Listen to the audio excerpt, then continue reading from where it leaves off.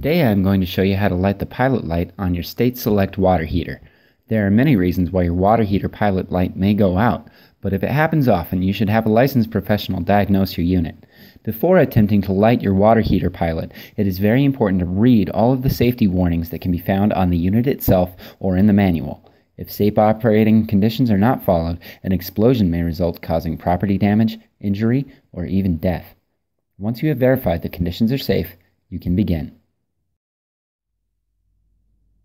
First, familiarize yourself with the components on your water heater control box located on the front of your unit.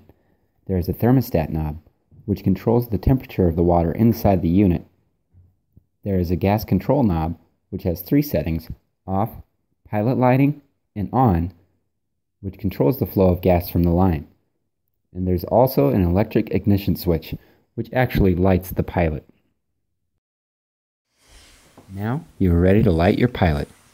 First, find the thermostat knob and turn it clockwise all the way to the right until it stops. You should see the words pilot lighting in the position where the dial stops. Next, locate the gas control knob. Turn this knob clockwise until the arrow on the knob is aligned with the word pilot on the metal casing below it.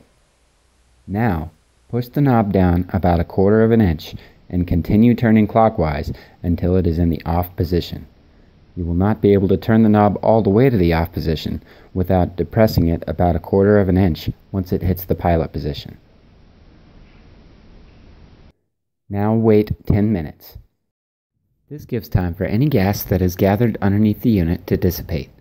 After 10 minutes, sniff around the unit. If you smell gas around the base or anywhere near the unit, stop what you're doing and contact a professional or your local gas company. Follow the instructions on the unit. If you do not smell gas, the next step is to remove the metal cover on the base of the unit. Squeeze it gently and pull to remove it. Underneath, you will see a small glass viewing window. You will need to situate yourself so that you can see through this window and still have access to the gas control knob and the ignition switch. Next, turn the gas control knob counterclockwise until the arrow is pointing at the word pilot. Push the knob all the way down and hold it there. While holding the knob down and looking through the glass window at the base of the unit, press the ignition switch about once per second until the pilot is ignited. You will hear a click with each press. You can do this up to 30 seconds. If the pilot does not light within 30 seconds, stop, turn the gas control knob back to the off position, wait another 10 minutes, and try again. If the pilot does light, continue to hold the gas control knob for another 20 to 30 seconds. The pilot should stay lit.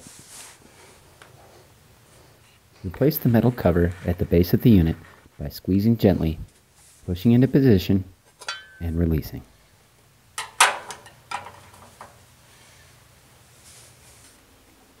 Almost done. Now, turn the gas control knob counterclockwise all the way to the left until it stops. Finally, set your thermostat to the desired temperature by turning it counterclockwise. Remember, if you set it too high, hot water coming out of your faucets may burn you.